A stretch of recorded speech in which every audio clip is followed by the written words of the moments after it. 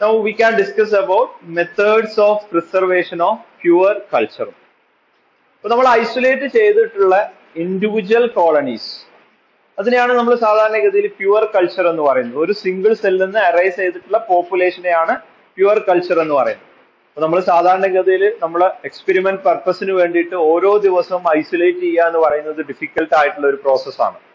ഇന്നൊരു എക്സ്പെരിമെന്റ് ചെയ്യാൻ ഇന്ന് ഞാൻ ഐസൊലേറ്റ് ചെയ്യണം, നാളെ ചെയ്യുമ്പോൾ വീണ്ടും ഞാൻ ഐസൊലേറ്റ് ചെയ്യണം. അപ്പൊ ഈ ഒരു പ്രോസസ്സ് റിപ്പീറ്റഡ് ഐസൊലേഷൻ അവോയ്ഡ് ചെയ്യാൻ വേണ്ടിയിട്ട് ഓൾറെഡി ഐസൊലേറ്റ് ചെയ്തിട്ടുള്ള പ്യുവർ കൾച്ചറിനെ പ്രിസർവ് ചെയ്യുക, കൂടുതൽ സമയം സ്റ്റോർ ചെയ്ത് വെക്കുന്ന പ്രോസസ്സിനെയാണ് പ്രിസർവേഷൻ മെത്തേഡ്സ് എന്ന് പറയുന്നത്. അപ്പൊ എന്താണ് പ്യുവർ കൾച്ചർ എന്നുള്ളത് നമുക്ക് മനസ്സിലായിട്ടുണ്ട്. അപ്പൊ ആ പ്യുവർ കൾച്ചറിനെ പ്രിസർവ് ചെയ്യാനുള്ള മെത്തേഡ്സുകളാണ്. ഇപ്പൊ എന്തിനാണ് പ്രിസർവ് ചെയ്യുന്നത് എന്നുള്ളതാണ്. To maintain its viability and purity of microorganism in a pure culture which is free from any contamination. നമുക്കൊരു പ്യുവർ കൾച്ചർ കിട്ടിയിട്ടുണ്ട്, അതിന്റെ ഗ്രോത്ത് പ്രൊമോട്ട് ചെയ്യാനുള്ള കപ്പാസിറ്റി അതുപോലെ റീറ്റെയിൻ ചെയ്തുകൊണ്ട് തന്നെ അതിന്റെ പ്യൂരിറ്റി, അതിൽ വേറൊരു മൈക്രോ ഓർഗാനിസം ഇല്ലാന്ന് ഉറപ്പുവരുത്തിയിട്ട് കൂടുതൽ സമയം സ്റ്റോർ ചെയ്യാൻ വേണ്ടിയിട്ടാണ്. To preserve microorganism in an inactive state for several years by reducing their metabolism up to its minimum so that the aging and death can be slowed down.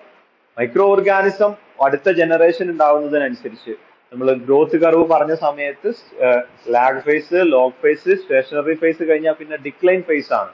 അതിൽ nutrients കുറയുന്നതിനനുസരിച്ച് micro ഓർഗാനിസത്തിന് ageing സംഭവിക്കുന്നതിനനുസരിച്ച് അതിൽ death വരാനുള്ള chance ഉണ്ട്.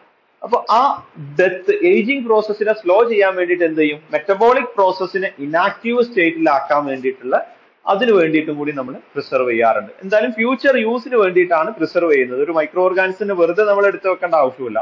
അടുത്തൊരു സമയത്ത് നമുക്കൊരു experiment ചെയ്യാൻ വേണ്ടിയിട്ട് വീണ്ടും നമുക്ക് ഫ്രഷ് ആയിട്ടുള്ള ഒരു മീഡിയത്തിൽ നിന്നോ അല്ലെങ്കിൽ സോയിൽ നിന്നോ അല്ലെങ്കിൽ കേർഡിന്നോ എവിടുന്നാണോ ഓർഗാനിസത്തിന്റെ സോഴ്സിൽ നിന്ന് അതിൽ നിന്ന് ഐസൊലേറ്റ് ചെയ്തെടുക്കേണ്ട പ്യുവർ കൾച്ചർ നമുക്ക് പ്രിസർവ് ചെയ്ത് വെച്ച് കഴിഞ്ഞാൽ നമുക്ക് യൂസ് ചെയ്യാൻ പറ്റുമെന്നുള്ളത്.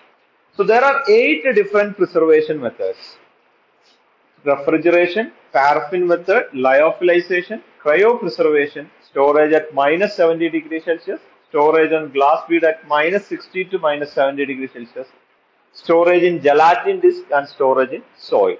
Let's see one by one. First one is refrigeration. നമ്മളൊക്കെ ചെയ്യുന്ന പരിപാടിയാണ് റെഫ്രിജറേറ്റ് ചെയ്യുക എന്നുള്ളത്. ഫുഡ് ബാക്കിയാണെങ്കിൽ പോലും നമ്മൾ എടുത്തു വെക്കുന്നത് കൊണ്ടുപോയി ഫ്രിഡ്ജിൽ വെക്കുക എന്ന് പറയുന്ന പ്രോസസ്സ്. അത് തന്നെയാണ് ഇവിടെയും ചെയ്യുന്നത്.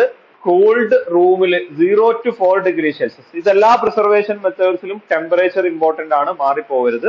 നിർബന്ധമായിട്ട് അത് mention ചെയ്തിട്ടുണ്ടായിരിക്കണം. Usually these are done by storing in refrigerator or cold room at 0 to 4 degree Celsius. And this method is usually applied for short duration. If we have to preserve for minimum of 2 to 3 weeks. അത്രയൊക്കെയുള്ള ഒരു short പീരിയഡിൽ store ചെയ്യാനൊക്കെ വേണ്ടിയിട്ട് നമുക്ക് ചെയ്യാൻ പറ്റുന്ന ഒരു പ്രോസസ്സാണ് refrigeration എന്ന് പറയുന്നത്. 2 to 3 weeks for bacteria and 3 to 4 months in case of fungi. Here, metabolic activity of microorganism is generally slowed but not stopped. അതുകൊണ്ട് തന്നെ ഏജിങ് പ്രോസസ്സ് സംഭവിക്കാനുള്ള ചാൻസ് കൂടുതലാണ്. അതുകൊണ്ടാണ് ഷോർട്ട് ഡ്യൂറേഷൻ എന്ന് പറയാനുള്ള കാരണം. സ്ലോ ഡൗൺ ചെയ്തിട്ടേ ഉള്ളൂ, കംപ്ലീറ്റ് ആയിട്ട് അതിന്റെ മെറ്റബോളിക് പ്രോസസ്സിനെ സ്റ്റോപ്പ് ചെയ്തിട്ടില്ല. But during the refrigeration process, the nutrients being utilized and waste products are released in the medium, which may result in the death of microbes after some time. So, refrigeration ചെയ്യുമ്പോൾ ഒരു problem എന്ന് പറയുന്നത് അവിടെ metabolism നടക്കുന്നുണ്ട്, slow ആയിട്ടാണെങ്കിലും metabolism നടക്കുന്നുണ്ട്. അതുകൊണ്ട് തന്നെ നമ്മൾ കൊടുത്തിരിക്കുന്ന കൾച്ചർ മീഡിയയിലുള്ള ന്യൂട്രിയൻസിനെ അബ്സോർബ് ചെയ്യുന്നുണ്ട്. അത് മൾട്ടിപ്ലൈ അല്ലെങ്കിൽ അതിന്റെ മെറ്റബോളിസം നടക്കുന്നതിന്റെ ഭാഗമായിട്ട് അവിടെ ടോക്സിക് പ്രൊഡക്ട്സുകൾ അതിന്റെ മീഡിയത്തിലോട്ട് റിലീസ് ചെയ്യുന്നുണ്ട്, വേസ്റ്റ് പ്രൊഡക്റ്റുകൾ റിലീസ് ചെയ്യുന്നുണ്ട്. അത് ഡെത്തിലോട്ട് ലീഡ് ചെയ്യാനുള്ള ഒരു ചാൻസ് ഉള്ളതാണ്. So that is the first method, refrigeration. Next one is paraffin method or storage in mineral oils. This is one of the simplest and most economical method of preservation of bacteria and fungi. Here we will use a sterile liquid paraffin or pre-sterilized mineral oil or medical paraffin, which is poured over the slant or slope of the culture and stored upright at the room temperature. നമ്മളൊരു slant എന്ന് പറഞ്ഞു കഴിഞ്ഞാൽ നമ്മൾ പറഞ്ഞിട്ടുണ്ടായിരുന്നു, boiling ട്യൂബിൽ ഒരു slope പോലെ നമ്മൾ ഉണ്ടാക്കുന്ന ഗ്രോത്തിനെയാണ് നമ്മൾ സ്ലാൻഡ് എന്ന് സാധാരണഗതിയിൽ പറയാറുള്ളത്.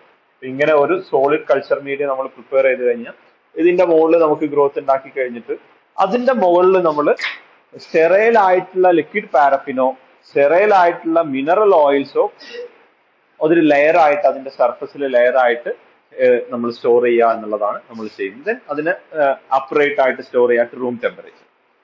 So by using the layer of paraffin, which will ensure the anaerobic condition, which will reduces the oxygen tension and it will reduces the dehydration of medium.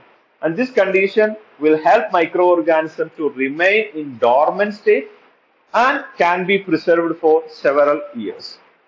Okay.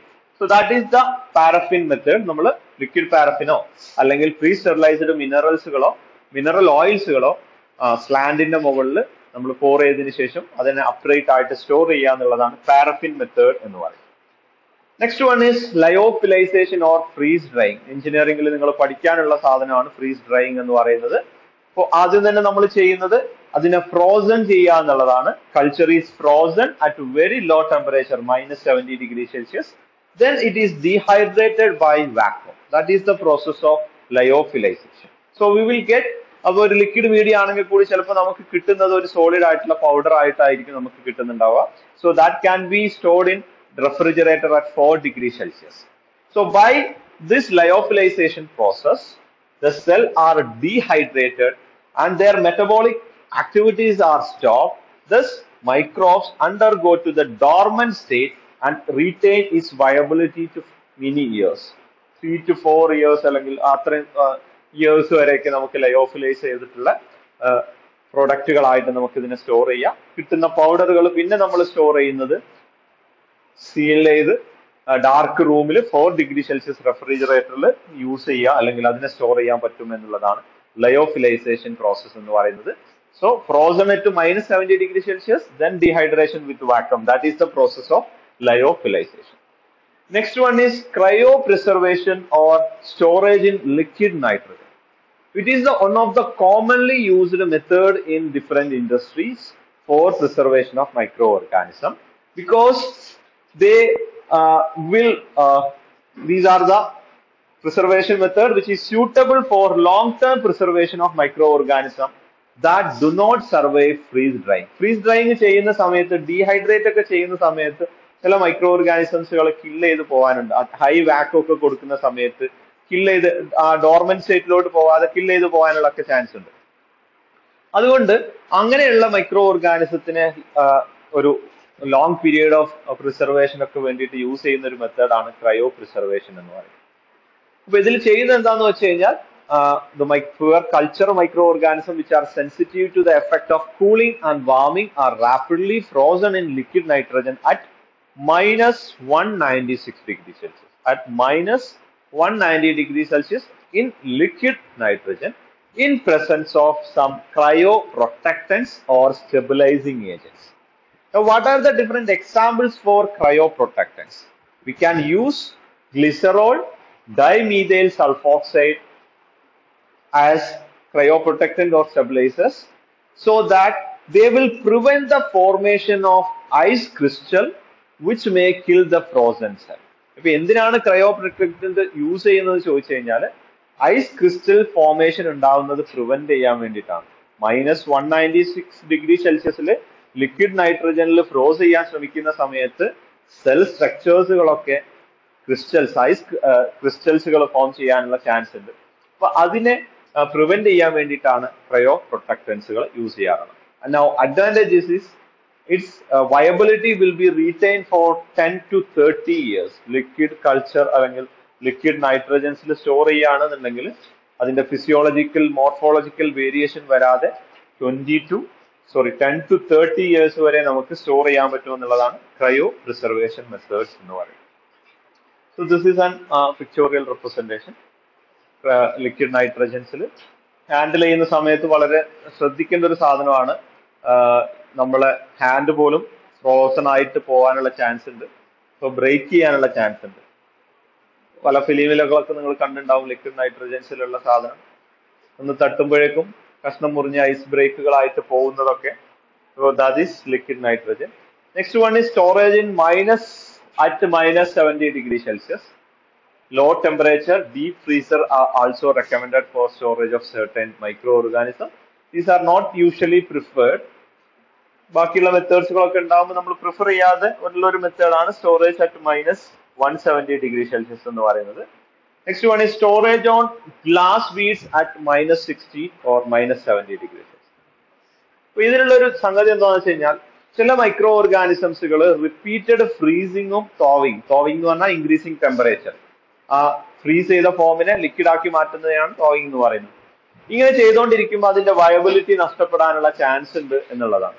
അപ്പൊ അങ്ങനെയുള്ള micro organism fail to show viable colony due to the repeated freezing and തോവിങ് can be frozen the bacterial cell with a cryoprotectant on glass beads.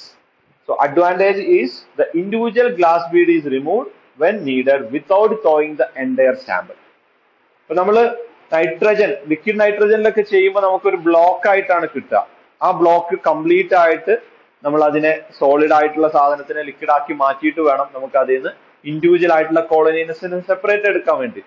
ഇപ്പൊ glass ബീഡ്സിൽ നമ്മൾ grow ചെയ്യിക്കുന്ന സമയത്ത് cryo പ്രൊട്ടക്ടൻസ് use ചെയ്തിട്ട് നമ്മൾ store ചെയ്യുകയാണെന്നുണ്ടെങ്കിൽ നമുക്കുള്ള ഒരു അഡ്വാൻറ്റേജ് എന്ന് പറഞ്ഞാൽ ഇൻഡിവിജ്വൽ ഗ്ലാസ് ബീഡ് മാത്രം എടുത്തിട്ട് നമുക്ക് വേണ്ട കോളനീസുകൾ നമുക്ക് ഫർദർ യൂസ് ചെയ്യാൻ പറ്റും.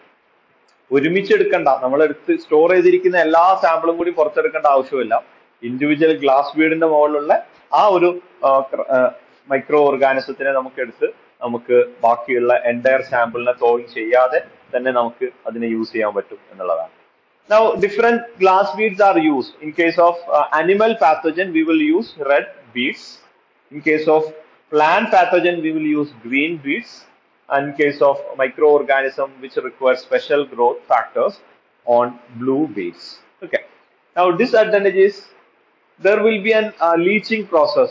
Glass inulla oru pratyekadayana adinnu alkali release cheyyunnallathu. Alkalinity produced by glass bead should be neutralized by using dilute HCl. That is the disadvantage of storage on glass bead at -60 to -70°C. Next one is storage in gelatin disc. For cultural bacterial strain after growth on suitable media is suspended in molten nutrient gelatin. Instead of agar media, we will use molten nutrient gelatin media. Drop of molten gelatins are allowed to solidify on petri dish and allowed to dry over desiccants. This is recommended for the preservation of various species of Enterobacteriaceae and Staphylococcus. So that is the seventh method, storage in gelatin discs. And last one is storage in soil. Some of the bacteria, some of the microorganisms like some fungus like Rhizopus, Aspergillus, Fusarium, Alternaria, Penicillium, മെലനോസ്പോറ ഇങ്ങനെയുള്ള ഫംഗസുകളൊക്കെ നമുക്ക് sterile ആയിട്ടുള്ള സോയിലിൽ തന്നെ നമുക്ക് store ചെയ്യാൻ പറ്റും. പ്രത്യേകിച്ച് വേറെ ഒരു എക്യുപ്മെന്റ്സുകളൊന്നും ആവശ്യമില്ലാതെ സ്റ്റെറൈൽ ആയിട്ടുള്ള സോയിൽ തന്നെ സ്റ്റോർ ചെയ്യുക എന്നുള്ളതാണ്, അല്ലെങ്കിൽ പ്രിസർവ് ചെയ്യുക എന്നുള്ളതാണ് സ്റ്റോറേജ് സോയിൽ എന്ന് പറയും. So these are all about the preservation of pure culture. അപ്പോൾ ഫർദർ യൂസിന് വേണ്ടിയിട്ട് പ്യുവർ കൾച്ചറിനെ സ്റ്റോർ ചെയ്യാനുള്ള മെത്തേഡ്സുകളാണ് 8 മെത്തേഡ്സുകളാണ് നമ്മൾ ഡിസ്കസ് ചെയ്തിട്ടുള്ളത്. അപ്പൊ ഇതിന് ഏതെങ്കിലുമൊക്കെ ഒന്ന്, ചിലപ്പോൾ 2 മാർക്കിന്റെ ഫ്രീസ് ഡ്രൈയിങ് എന്താണ്, അല്ലെങ്കിൽ ക്രയോ പ്രിസർവേഷൻ എന്ന് പറഞ്ഞാൽ എന്താണ് എന്നൊക്കെ ചോദിച്ചിട്ട് 2 മാർക്കിന്റെ ക്വസ്റ്റ്യൻ ആയിട്ട് നിങ്ങൾക്ക് എക്സ്പെക്ട് ചെയ്യാം. അതല്ലെങ്കിൽ നേരത്തെ പറഞ്ഞ പോലെ എസ്എ ക്വസ്റ്റ്യൻ ആയിട്ട് isolation and preservation of pure culture എന്ന് പറഞ്ഞിട്ട് ക്വസ്റ്റ്യൻ ചോദിക്കാം. അപ്പോ ഐസൊലേഷൻ ചോദിക്കുന്ന സമയത്ത് ജസ്റ്റ് ഒരു വേർഡിൽ സ്ട്രീക്ക് കൾച്ചർ എന്നൊക്കെ എഴുതുന്നതിന് പകരം എന്താണ് സ്ട്രീക്ക് കൾച്ചർ മെത്തേഡ് എന്നൊക്കെ ഡീറ്റെയിൽ ആയിട്ട് തന്നെ നമ്മൾ എഴുതണം എന്നുള്ളത് മനസ്സിലാക്കാം. Okay. So that's all about the preservation of pure culture.